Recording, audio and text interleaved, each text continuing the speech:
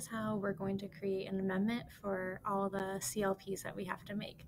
So go to a student that you need to make an amendment for. I'm just clicking on my first student, and then go to Special Ed, IEP details, and then click the most recent thing that you've done for him or that's been done for him and hit Add Amendment. And you're going to have to click OK, verifying that you want to add the amendment. And then you have to do your description. So I just copy and pasted the wording that Michelle gave us back in August from her document called Special Ed Talking Points. And I just pasted it in there. I put the date that I contacted the parents. For me, that was September 1st. I sent out a mass email.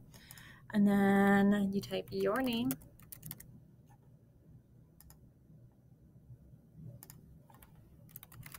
Hopefully it recognizes you. Then go next.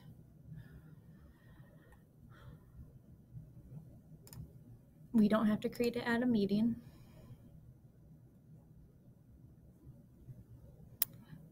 The only thing you need to click is to add, delete, modify supplementary aid program or support service.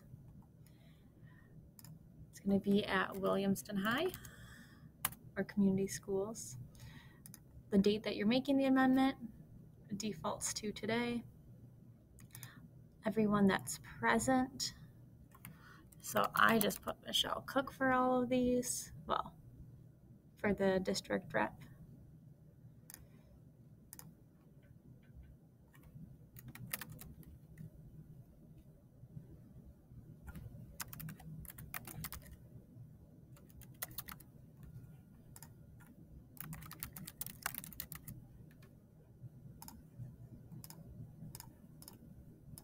And I just selected a gen ed teacher.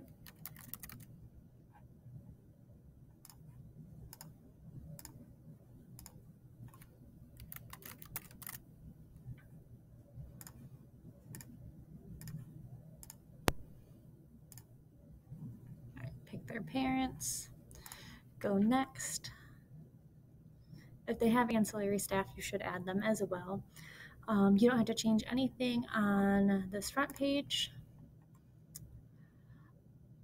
You don't need to change anything to the goals.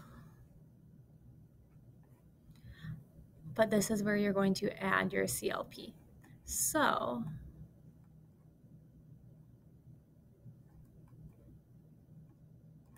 you're going to go to, sorry, I was making sure that it actually did add. Click on Add.